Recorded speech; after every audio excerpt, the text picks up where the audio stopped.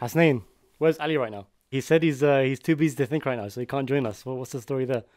I don't know. He's at a spa somewhere, laying down, relaxing, sun. If you're too busy to think, are you then technically too busy to do anything? When an 85-year-old tells you he's too busy to think, that just means he just doesn't want to be bothered. He wants to be left alone. He's at the spa drinking his virgin mojito. God knows what he's doing.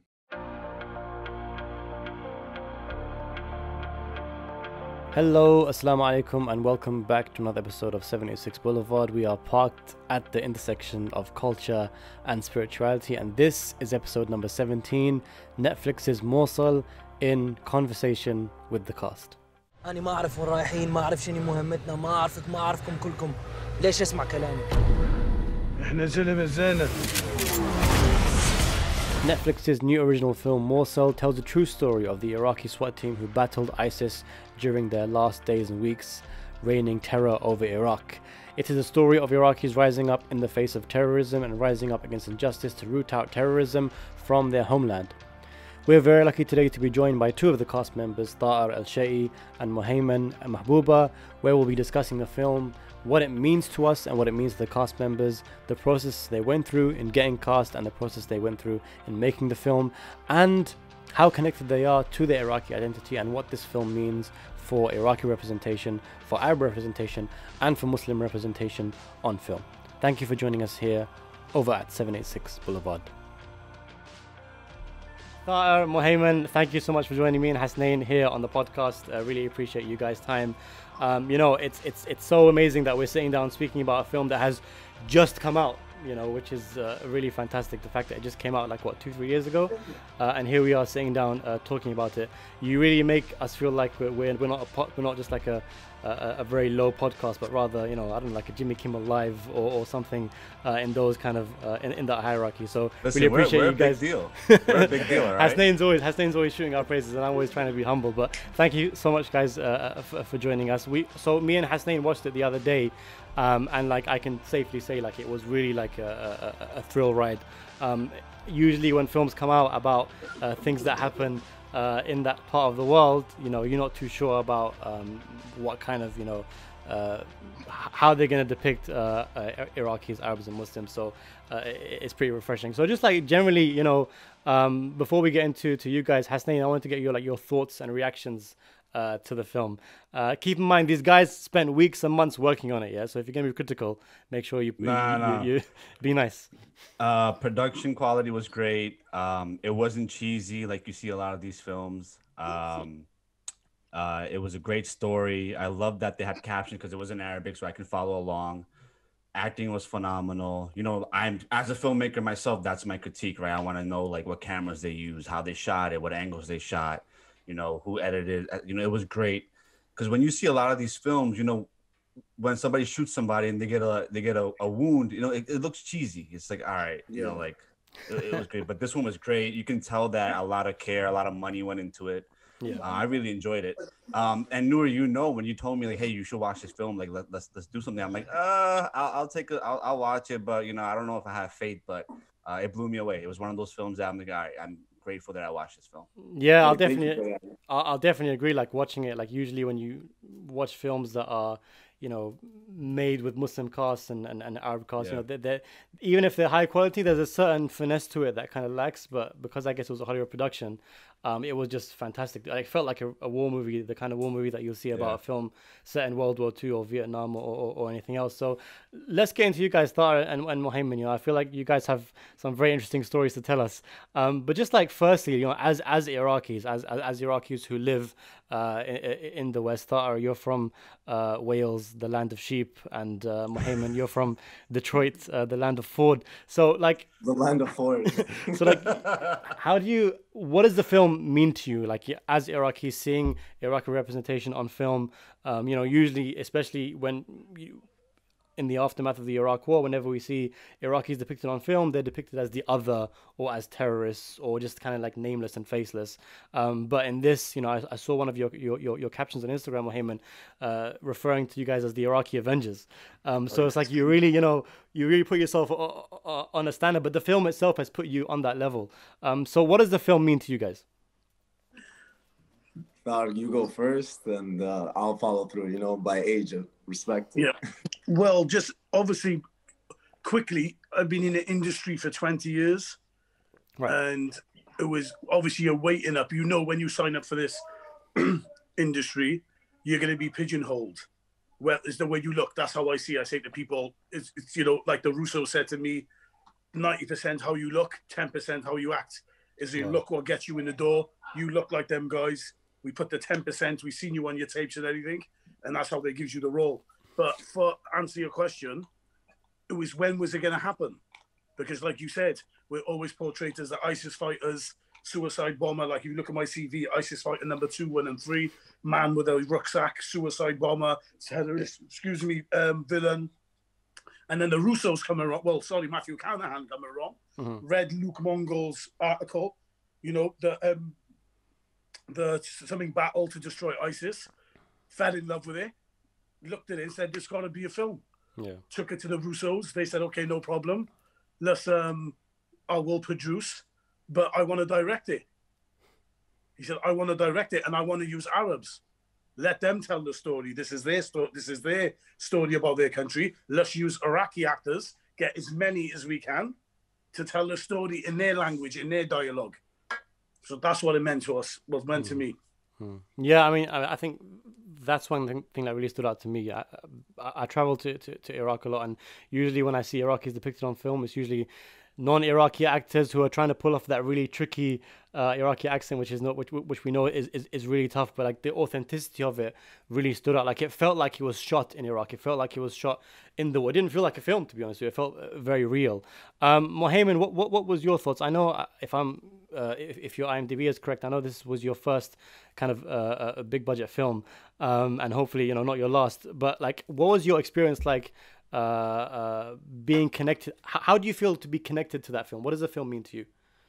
So for me, it's a different story. It's just not a film. It's something that I take pride in, a piece of art that I was in, because I did live in Iraq during from 2005 after the Suhail, like after the downfall of Saddam Hussein. I lived in Iraq and I saw like the civil wars in Iraq that happened in 2007 by the militia groups and by like terrorist groups, and I was also there during 2013 to 14. Oh wow! So okay. During the time of like the bases and like initial like startup of ISIS, and once I ended up leaving Iraq and coming back to the United States in 2013, end of 2013. So that was like, I was in fear of ISIS. I saw people die. I've seen my friends die. I've seen everything. So it's not something that you just see in a movie. You feel it. That's why it was for me to act as someone to fight. And I was always too young to fight for my country. And I was always like, I was the only boy in my family. So I never got that experience and like to be a soldier and everything. And I really respect every single soldier that fought. That's why I related them to the Avengers of Mosul, because the Avengers is a superhero. To me, the people that fought for Mosul, not just the SWAT, everyone that fought for Mosul in Iraq, to me is a part of an Avenger. And that's how I see them. They're superheroes. They're real life superheroes. They fought these battles. They went through this war. They sacrificed their lives for what they stand for. And to me, that's someone being a superhero. And me just acting as a part of a movie is the least thing I can do. That's how portray it to the world. That's the least I can do. Yeah, it's absolutely a beautiful perspective and a beautiful way to put it. And I think you really hit the nail on the head when it's like, sometimes we look at these things as art and we forget the real stories behind them. As we know, especially here in the West, whenever you see a news article that ISIS killed this many people, or this group killed that many people, or there was a terrorist bomb, it's just numbers, right? It's just text on screen. But when you sit with people who've lost uncles, friends, like yourself, brothers, etc. I have many friends in Iraq who have actually physically lost people or seen people being killed, and that's different, because that's not just a 90-minute or 20 or 2-hour movie on Netflix. That's flesh and bone. That's someone's soul that's taken from you. So I do definitely want to get back into that and talk about that, because I think that's very important. But just taking a step back, and I want to I think both of you have very different kind of perspectives on this. I wanted to ask you both about how connected you are to your Iraqi identity. So Thar, I know that you've been working in the industry for 20 years. You live in Wales, so you're essentially living outside Iraq. What's your connection like with Iraq? Did you always grow up feeling like an Iraqi? Were you always very connected to your roots? Do you head back often? What's your relationship like with your Iraqi identity? Still connected with the roots, because like I was born in Iraq in 1980 when I moved to Wales in 1983. So I've been here for a long time. I've been back twice. Still connected to my roots, meaning like I got Iraqi friends. Our dishes, like bamia, tabbouleh, like the famous Iraqi breakfast. So still rooted with that. Still speak to my family land back home. So that Iraqi core, and I think that Iraqi strength, so is very important. Touching on what Mohimen said about how he felt he's a representation for people. So in this film, we showed our emotions because we're representing not just the SWAT team. I'm representing family which I've lost in wars. I'm representing the Iraqi people themselves. So we were representations for a lot of people. So people who watched it rang me up and said, "Thank you. You reminded me of my uncle. Thank you. You reminded me of my brother who I lost in the war." It was a relief, and it was nice, and it was like a deep feeling for the families who like lost people over there. Does that make sense? And the transition which give them that feeling, which they've been waiting for, was then by using Iraqi actors. So the route, going back to your question, it was the best gamble they ever took, is using Arab actors to tell the story, because in reality, there's no other way in putting it. People was fed up about the white actors being the heroes and cigars at the end of the film singing American songs. Hey, we saved the war. Which in hindsight and in reality, they closed it with the Middle East. So it's like, listen, if I would have turned around to my mum and said, I'm in a film called Mosul, it's about Iraq, it's being filmed in Morocco, I'm filming with Chris Hemsworth, Tom Cruise, Will Smith, she'll go, I don't want to watch it. They've seen it all before. Yeah. They took it as a real life a news article. So that 1 hour and 42 minutes where everyone was with us in the day, the whole film was based in the day, that mission, their Mohimen was 1 hour, 41 minutes. When people watched it, they felt like they was with us. Does that make sense? And Thar looks like a scary guy, man. The guy's person Thar looks like a soldier, like he's scary. Right? Especially with that beard. The beard was crazier over there. So, the beard was crazy. He was scary. So, when I told people, and I told my mum, and I told Arabs, it's in our ledger, it's in our language. I said, be careful, excuse my language. No, seriously, I got to get my point across. And they swore because they said, you're representing our people. Yeah. No, they laughed at us. Now it's your turn and it's your chance to show the world we're not all the same. And you got 1 hour and 42 minutes to do it. And that's a big ask to change the whole world's mind. Look at the narrative of the world where they fought. They're all the same. ISIS, Al-Shabaab, Hamas, Hezbollah. Look at all the groups. Everyone thinks we got the same mentality as them. We haven't. Their ideology and the way they radicalize and the way they get de-radicalized is totally different. So see, the root and the foundation for this film was really strong, and it's very sensitive, and it was a massive gamble and a very sensitive subject for the Russos, for Matthew Carnahan to touch, because you know what the critics are like, they'll just shut you down. So I got good friends in London. Nahar, she's an actress, she was with me in Baghdad Central, and her husband Mahmoud, he's the editor for BBC on the Arab part. He rang me up and said, I had a pen and paper looking for faults. He said, I was looking for faults. Americans are behind it. There's an American writer. There's no way going to be on our side. They're not going to invest our money, whether they're using Arab actors, and let us be the good guys. No way. They have to put their input in. He said, the only thing I've written on a piece of paper was, wow. He said, I just take him back. There was not one fault in the film. Because they let we run off. They said, okay, no problem. Like, you watch the film, yeah, guys? My character name's Hooker in it. They don't call me Hooker. You listen carefully. They call me Hooker. Not Hooker. I know it's that. I know it's that. Yeah, I know it's that. The Cardiff accent made it sound like Hooker. The hotel scene. Remember the hotel scene when I go down? You go down and I jump on top of you, and you say Tha'ar Musawwab. So they called me by my name. They wanted to make it look that real. I said no. He said no. I'm still using your name because especially you're Iraqis. Yeah. Let's take this as it's a film. Yes, there's no one being killed really, but he said if we can call each other by each other's name, it cuts a massive stigma between the character and the scene. And that's what I felt, because with my scene, when the Major Jassim says, Tha'r, my son, Thaya, because Thaya, the translation is Tha'r in Arabic. It touched everyone. They was like, yo, I'm sure he called you by your real name. I said he did. So that answers the questions to the roots. I think, I mean, one thing I noticed as well, just leading on from that point, was even the way you guys were speaking often didn't, because I understand Iraqi Arabic, it didn't correlate exactly to the subtitles, but it was almost as if you're saying what the subtitles, what the script wanted you to say, but in a very realistic way. Right? So I really appreciated all the dialogue as well, and how realistic it was. But I would say that it's very refreshing, honestly, that you guys, I mean, the thing is, like, when me and Hasnain sit back at home and watch a film, again, you have those kind of prerequisites of, is it going to, what kind of representation is it going to be? What's going to be like the political kind of intention there?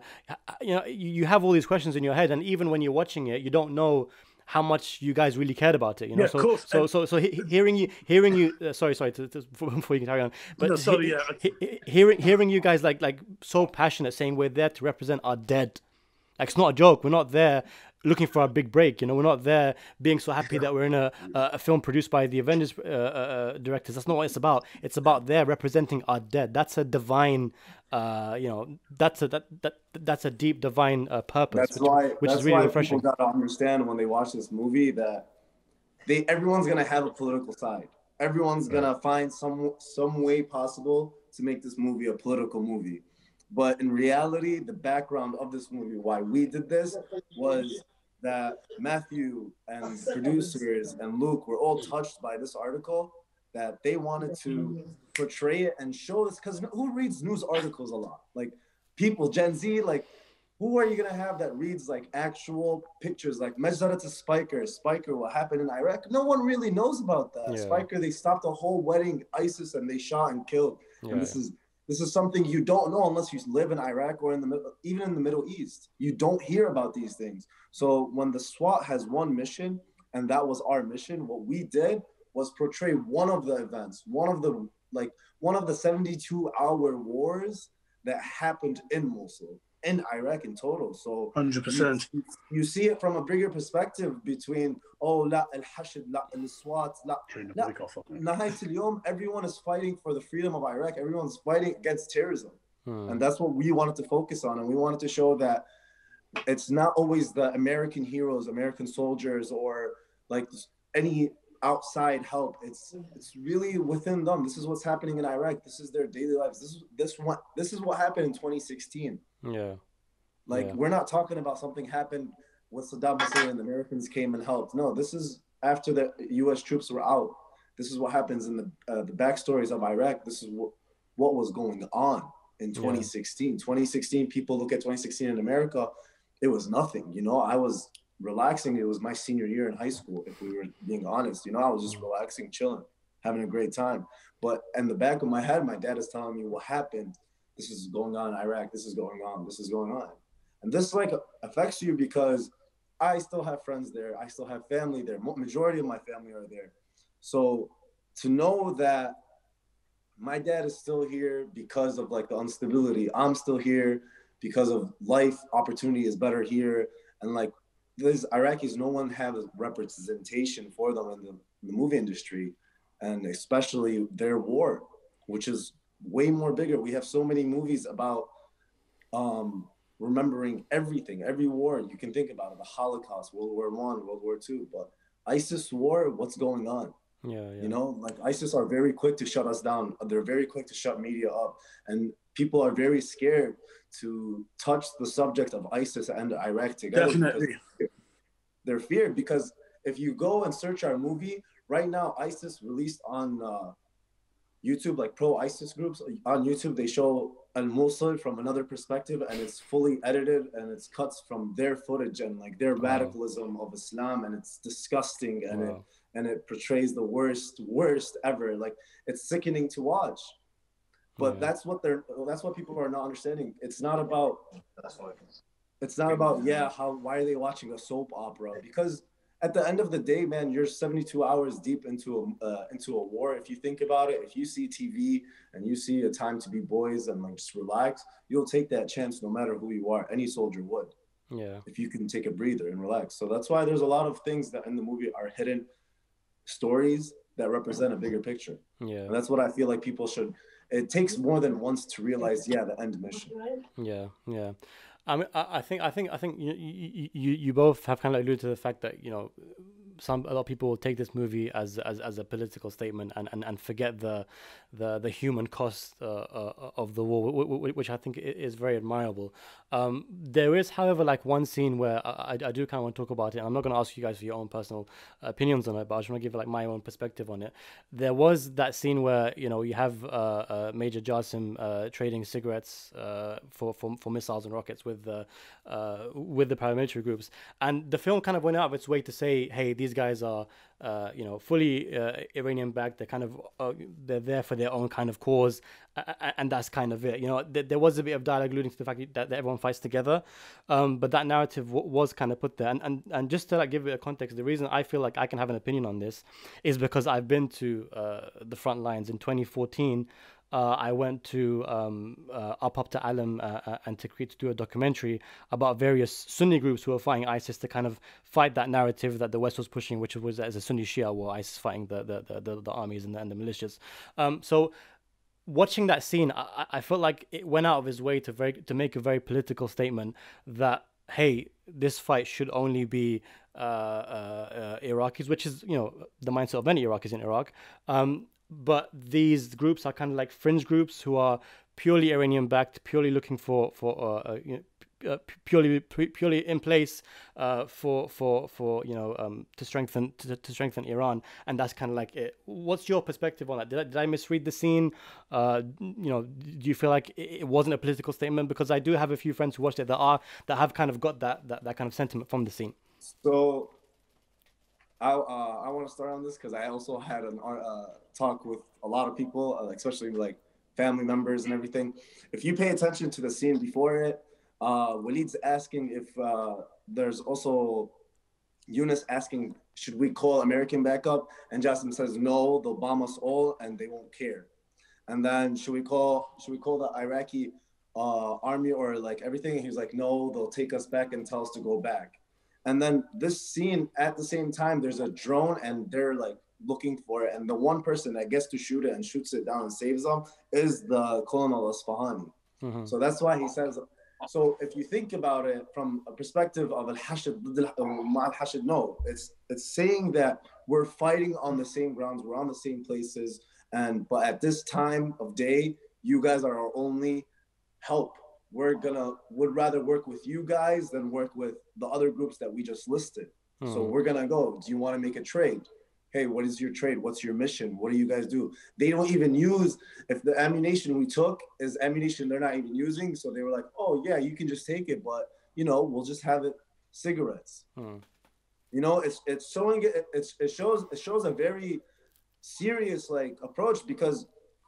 And he tells them, "Ana qatalat ma'a Hawaii," or everything. Yeah, I remember that line. Yeah. So there's a lot of hidden stories and like there's a lot of ways you can take it because of the Hashd. And with all respect, it's everyone's war. You know, they came like Fatawi Sistani and like everything, and we respect that. But this war, that battle was not the battle of the Hashd. Like we're not saying the whole Mosul was liberated from those 6 men. No, we said this is the story of these 6 men. This is what they did. So a lot of people took it from another aspect of, oh, we just emptied out Mosul. No, Mosul kept on going. That's why the movie ends with Amir, how far is your son? It's not like, you know, like there's a bigger story than that. It's not just like, oh yeah, we're the 6 SWAT men that survived and we entered out and saved Mosul. No, this is the story of 6 men that were involved in this, that their story also got lost in the drafts of the war.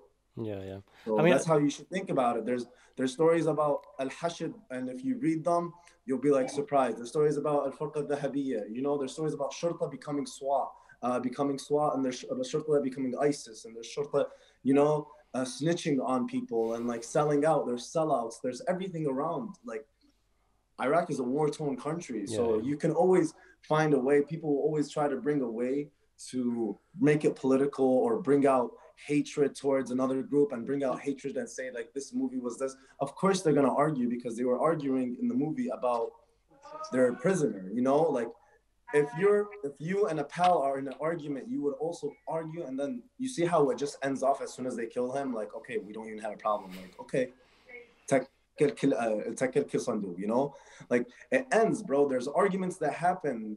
It's not all like, oh, Habibi Arras, like, no, man. It's not like, life is not like that, especially in a war zone, especially with a general that just lost 3 of his men within seconds, within hours, you know?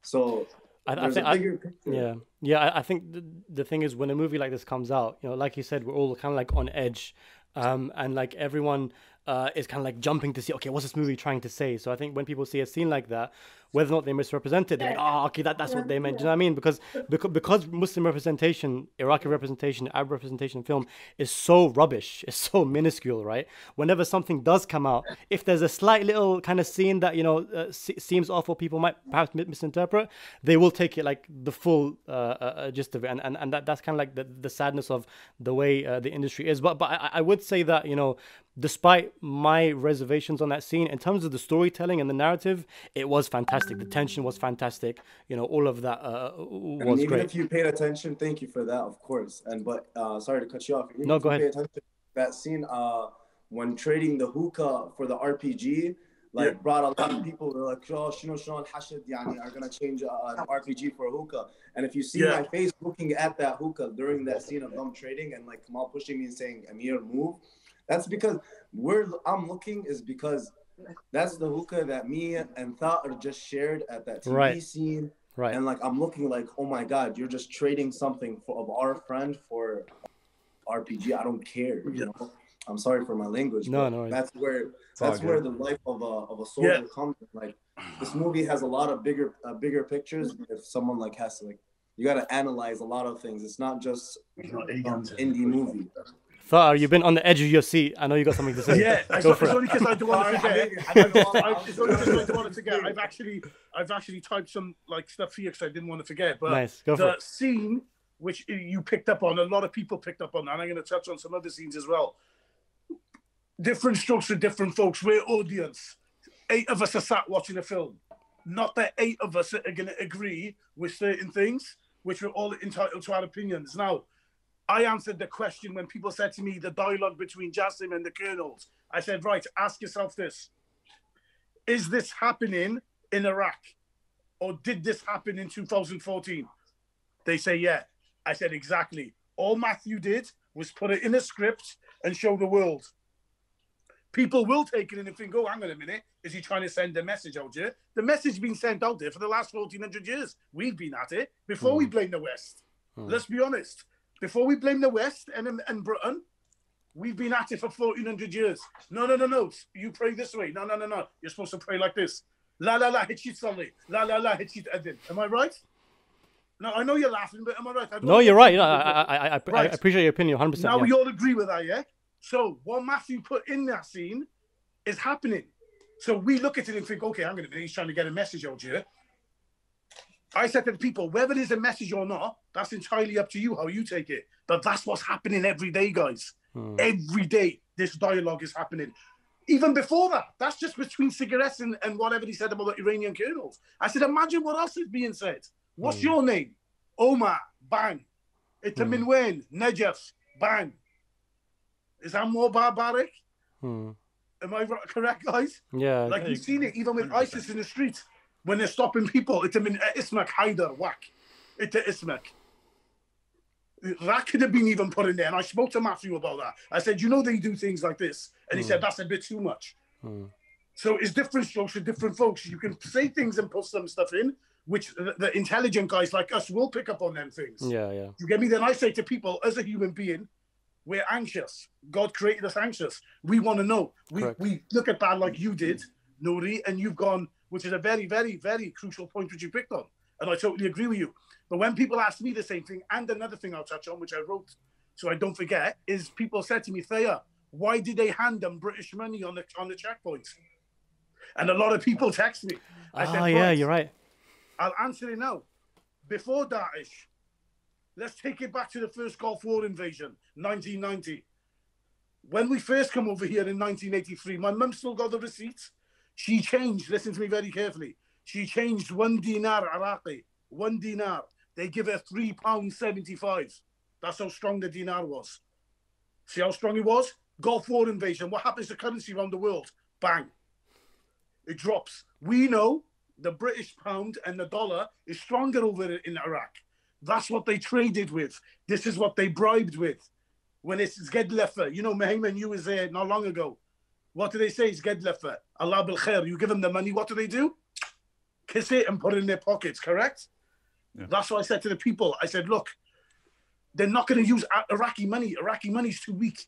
You can't bribe someone at a boat. They won't even take it in the shop. They're a SWAT team. Everyone thought they didn't exist. They're gone. Like no one. Like he said. That's what he says to him. Don't tell anyone you've seen us, because everyone thought, like he said, "Aishin, Daesh tub'atkum mawjudin." Do you see the thing? So he's telling the story. Matthew is telling the story in the script. You guys, everyone thought you were dead. So anything in that mission, there was nothing getting in our way. We're dying left, right, and center, and they were still going to carry on to the mission. So whether you had American dollars, British dollars, the yen, the Dutch mark, they're getting bribed on our border.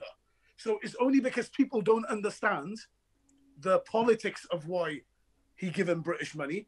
People ask the question, but it's nice because why? It gives the film more strength again. People picking up on these little points like, Faya, why did he give him that money for? Faya, why did he say to him, what are you doing? Like Mohimen said, when he was swapping your hooker for the RPG. Because my name was Hooker in there. They knew as me as a character. I used to carry it all the time.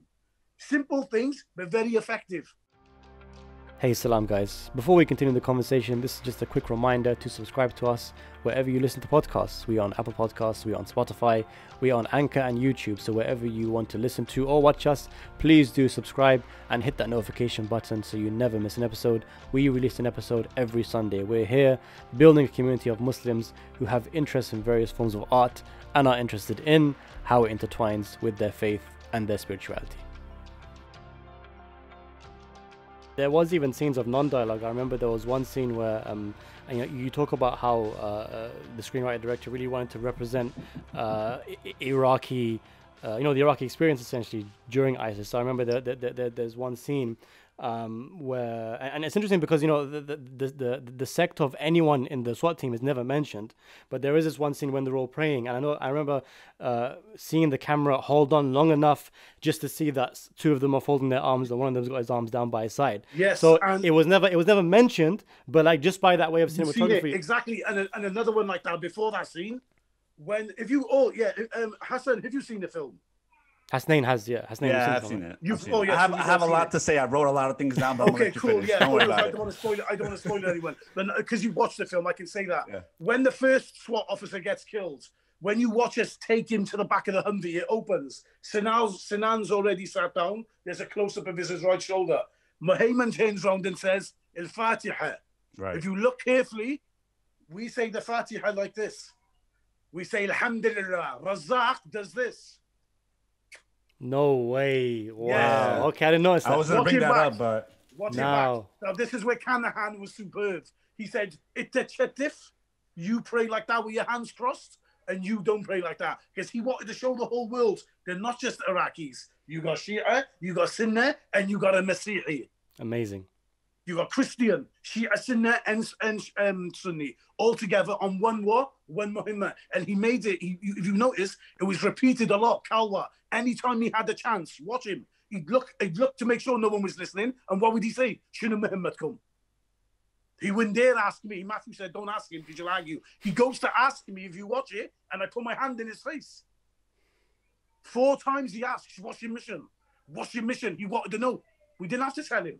He and Muhammad Malitna moved forward. It was to liberate Mosul, and obviously the Muhammad was to find Walid's wife.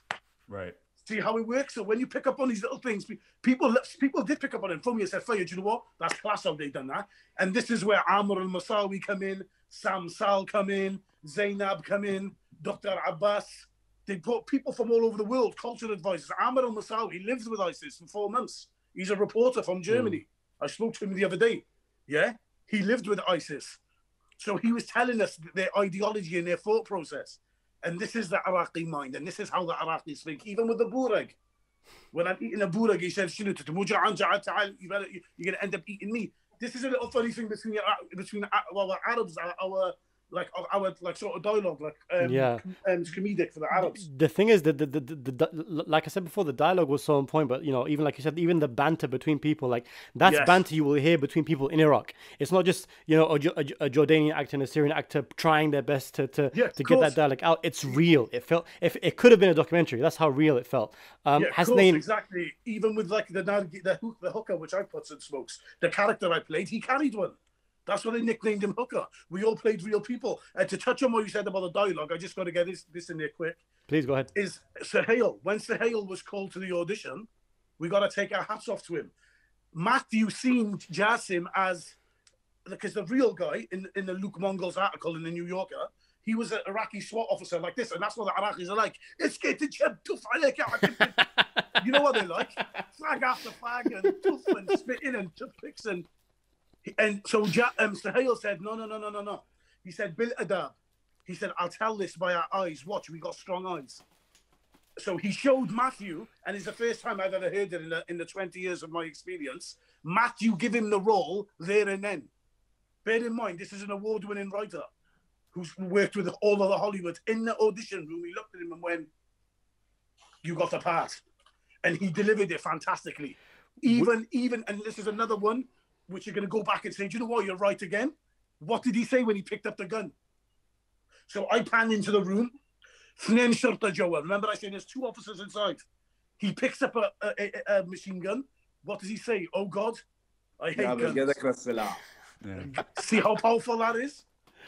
I'm so glad you brought him up, because I did want to ask you later on, but let's just talk about it now. His acting, like, just every time he comes on screen, I'm just mesmerized, and I'm so glad you pointed out the fact that, you know, it's built adab. It's not in the carelessness of the character and, you know, shouting 100%. And swearing. No, it's in that focus, because in Iraq that is how it works. You know, if you're focused, if you're put together, that's what kind of leads people. That's what people see as authority, right? But even that aside, his acting was just absolutely phenomenal. Every time he came on screen, and not to say I think you guys acting was fantastic as well, but every time he came on screen, like, I was just like absolutely mesmerized, and again forgot it was a film. So what was it like to work with him as an actor? Because looking at his acting credits, I'd never really seen him in a film before, other than the Hurt Locker. But Suhail from he was in Reacted or Detacted. I watched him in there, and I knew about Suhail in the Hurt Locker. Yeah, he played the bomb guy. Yeah, I remember. Yeah, at the end. So I knew about. My mum used to tell me, say, Dabbach, he's an Iraqi actor, right? And then I didn't know. I thought he worked out of Iraq or Jordan. It's only because me and Suhail were one of the first actors in Morocco. So the process was audition with Matthew. My manager and agent rang me from London, 2018. They said, look, Carnahan's doing a film on Iraq. That's all we know. I said, which Carnahan? They said, Matthew. They went, seriously. I said, get me in the room. No problem. Done the tape, audition, goes up to London, meets them all with the producers, camera tests, brilliant day, passport, all this, any visa restrictions, okay, no problem. Signed 3 NDAs to, like, not say what the story was about. They said, cool, we'll give you a ring, brilliant, sat with him. 2 days later, I had a phone call, are you okay doing this? I'm like, yeah, cool. When they started asking me all these questions, are you okay saying this? Are you okay saying that? That's when I knew it was an important film, because I've never, ever have been asked that in my career. And I was like, well, what do you mean, well, am I okay in saying stuff about this? I was like, yeah, that's fine. It's cool. Anyway, yeah, go to the thingy, the audition process, and then there it goes down. We meet. And then they give me the part. I get to Morocco. Me and Suhail were one of the first guys there.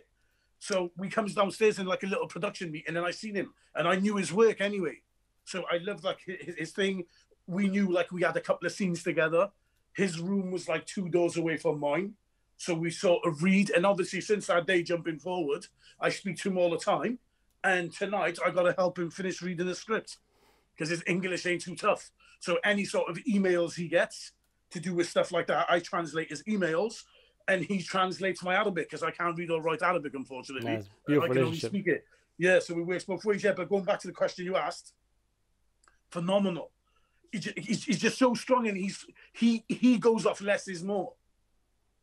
He said, Faye, you got high energy. When I met him, oh, lovely to meet you. I'm throwing my hands everywhere. You could see it now. I just want to grab the screen and hit it with my head. Do you get me? But he helped, like, when I speak to him, he helped me tone it down. He said, listen, you've lived in the West, you're westernized. He said, these Iraqis in this, they're killers. He said, tone it down. Tell a story from your eyes. I'm not saying don't shout, but he said, tell it with fear. So scream it, but let your eyes scream it. So imagine you're screaming, he used to do that like this. His parents were police. He said, how would you tell me that from your eyes and your mouth? He said, build it up, almost like a method act, if you like. He said, then deliver it to me. And then the blinking without blinking. He said, don't blink. Same as Alexandro Rodriguez, the editor, who'd been nominated, not to forget, for 2 Oscars for editing Children of Men in another film. He said, don't blink, guys. You got strong eyes. You blink, I'll cut to another scene. So if you watch my scenes, do you notice they're all close up? They're all close up on my face because I don't blink. Because as soon as I'm speaking like this, yeah, there's the Humvee. As soon as I blink, he's going to cut to the other actor. Then he'll cut back. Editors hate it. So you keep it there. You don't blink. So it's a nice, strong shot. Because when we're speaking, what are we doing now? Damn, bro, we're looking in each other's eyes. We look at the face. TV is like this, look. Any slight little movement I do, you're going to watch my head. I've done things. So watch this. You're listening to me, yeah? Do you know when I'm going like this? I don't have to ask you what I'm doing. You know I'm moving my hands without having you to look at my hands. No, I had to minimize all that energy, imagine, and trap it in a little box like that. Do you know what it was doing to me? What was I like, Mohimen, every time this all cuts? I dropped 2 waist sizes. I ripped my combat pants twice, remember? Yeah, when he was doing the stressing drills. out. He was stressing out. When I say say, cut, go cut. I say, get it off. Get me out to the hub, get it off. I'd sweat, and I'd have to, like, breathe because they have to tone me down. Think I'm a live wire, like a firework, and I'm sat there in this Humvee, I'm sweating, and I got this officer questioning me about the mission. But anyway, to answer your question, masterclass right there.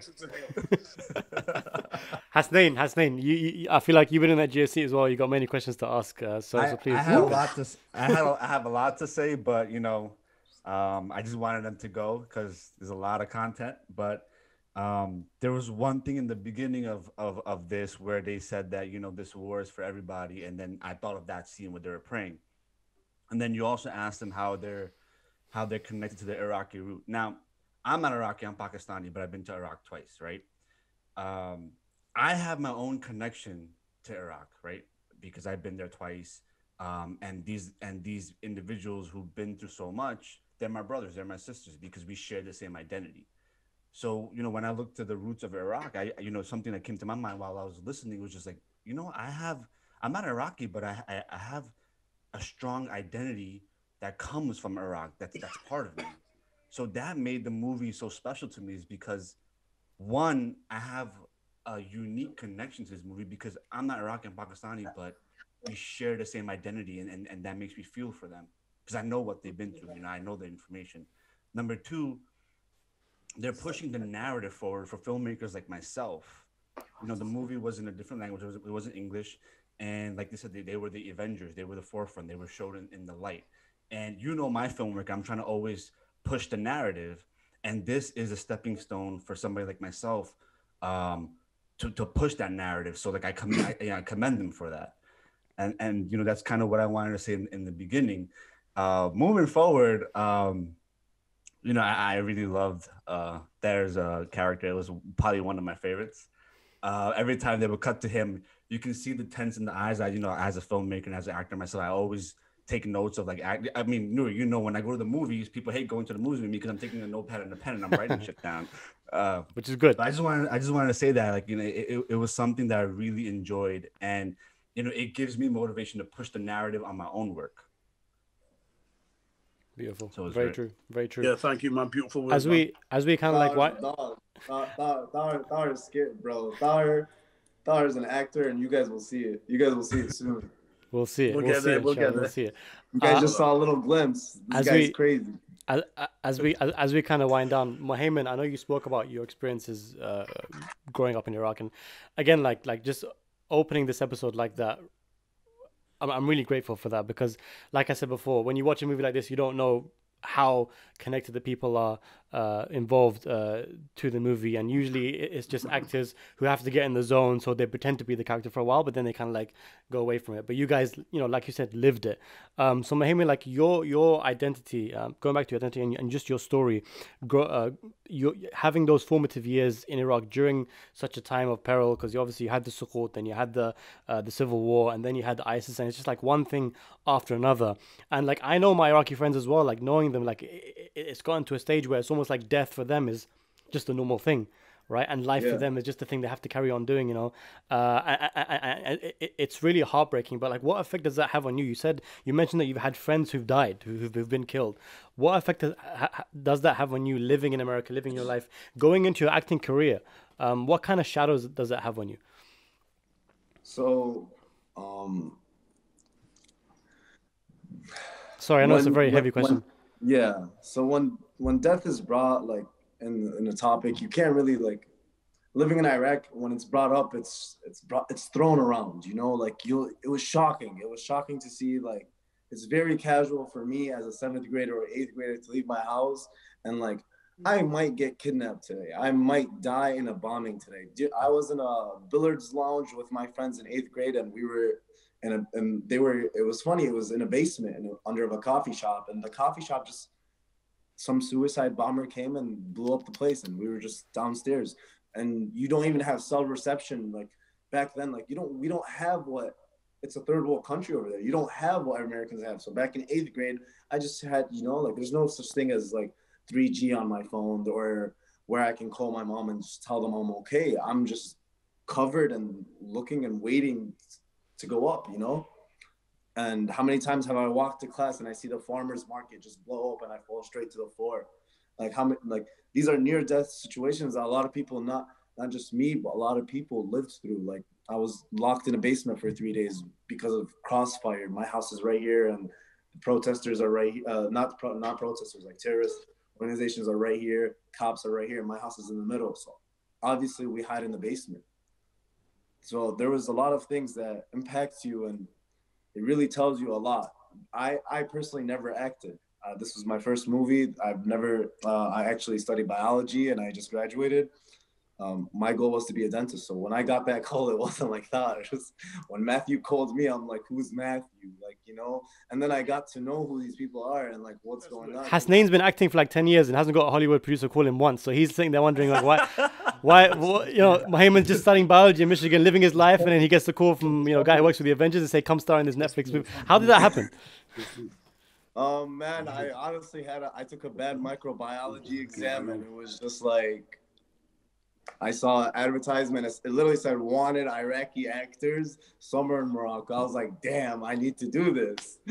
I was like, this exam was rough. So me and my friend, we just went. It was, like, it's always fun to try something.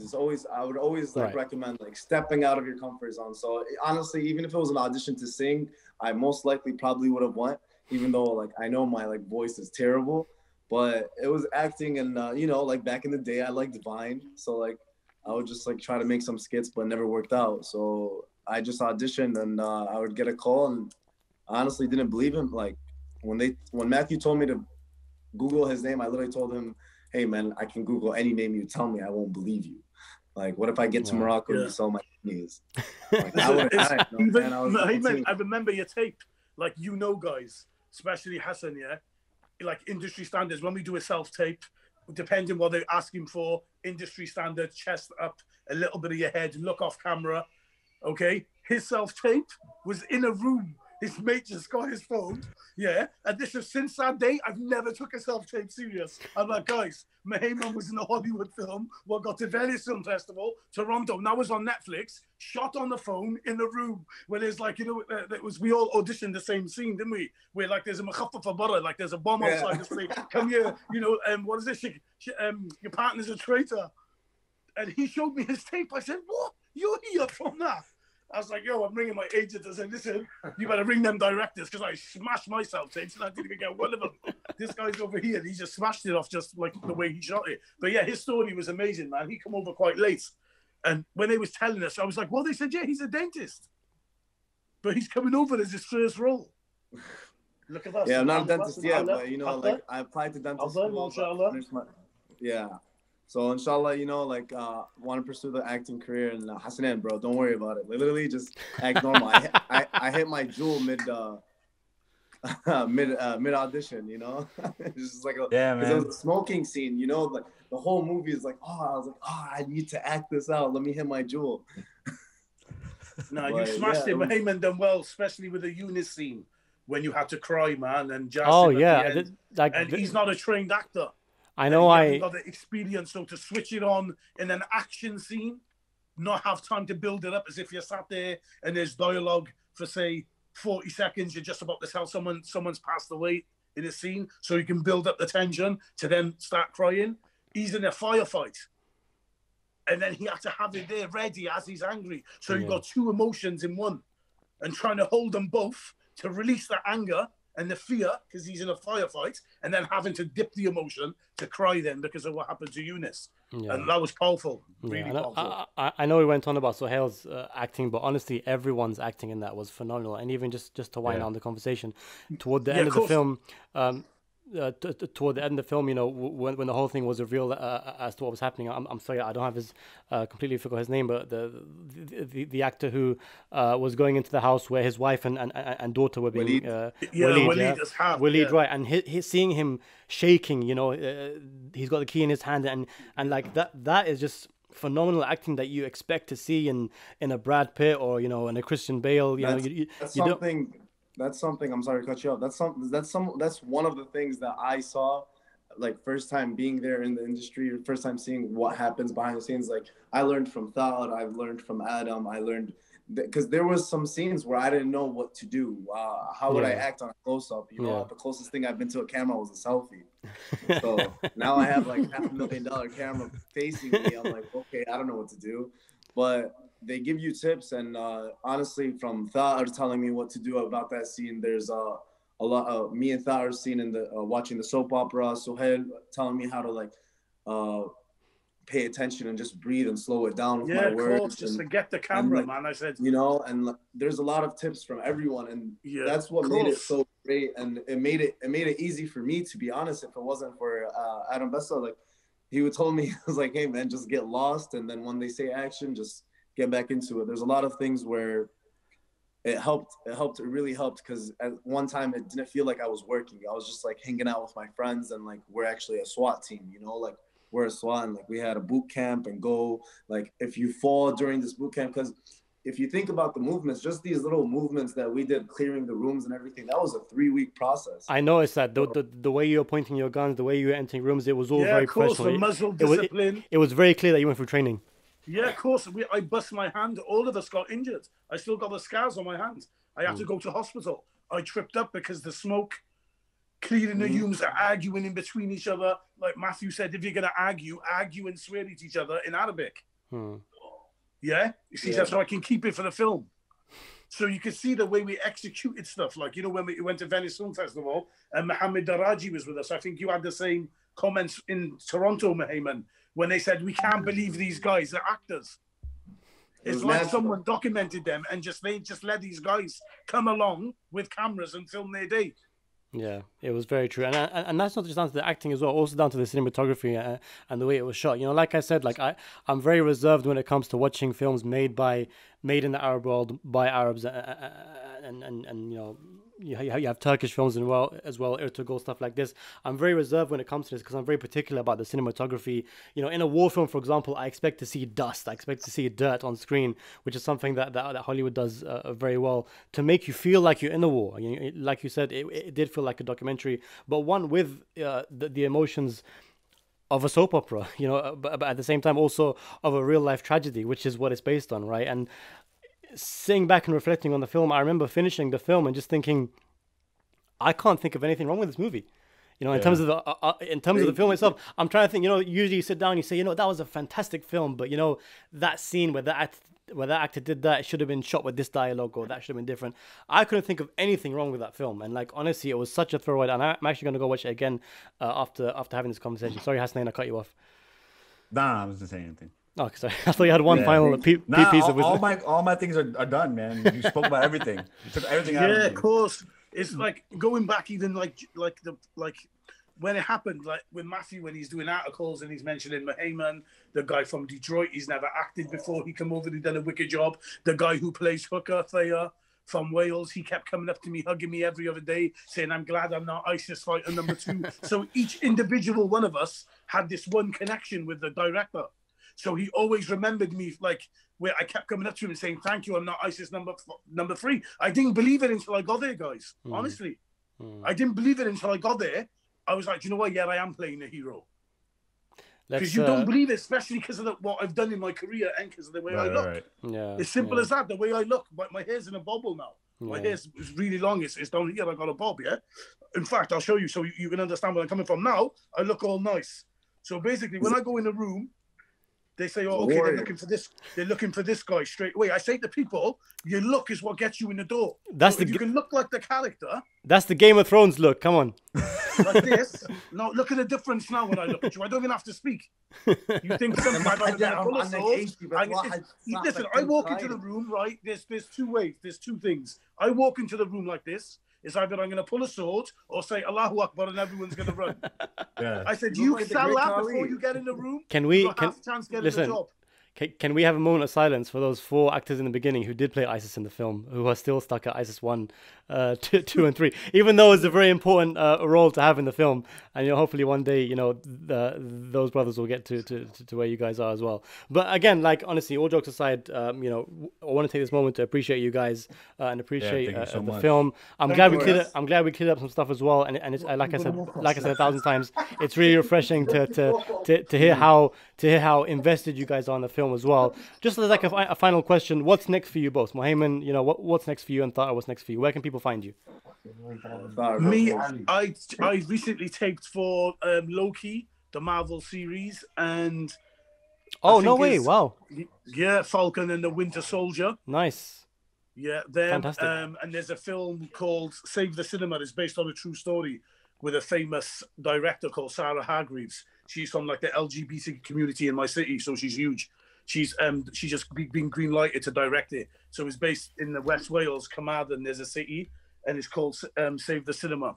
So I play Mr. Hopkins in it. I think it's like one of the managers in the cinema. Obviously on IMDb, it's all up there, but it's plot in the wraps. I'm attached to a series called The Contractor, 10 episodes as well, playing Dabbach Marzouk, an Iraqi police officer. Nice. So they're just waiting to see what's going to happen with that, and it's attachments, guys. It's just waiting to be green lighted. So what was the Marvel gig off the back of this film? Was there a connection there, or was it?